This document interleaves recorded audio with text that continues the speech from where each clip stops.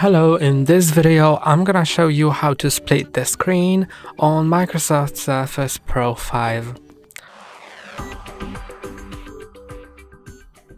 So I'm gonna show you two ways because you can be either in the desktop mode or in the tablet mode.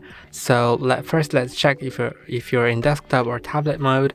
To do it, click on this button right here or just swipe from the right. And in this menu, if it's a short menu, then you can click on expand, find tablet mode. If it's not highlighted, then you are in desktop mode. And here it works like on standard Windows. So you can just open two apps and then take one of them, swipe it to the side, and then the other one will be opened on the other side, and it works like on standard PC. But you can also go to tablet mode. So let's go into tablet mode, and now in tablet mode you can go into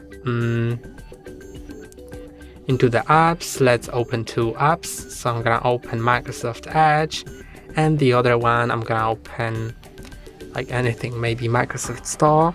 And now I'm gonna switch to that Edge app, and when I swipe it to the side, right or left, you can see it shows a bar in the middle.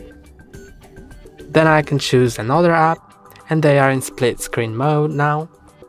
So I can do something like that to resize them, or when I swipe it all the way, then it will close the split screen.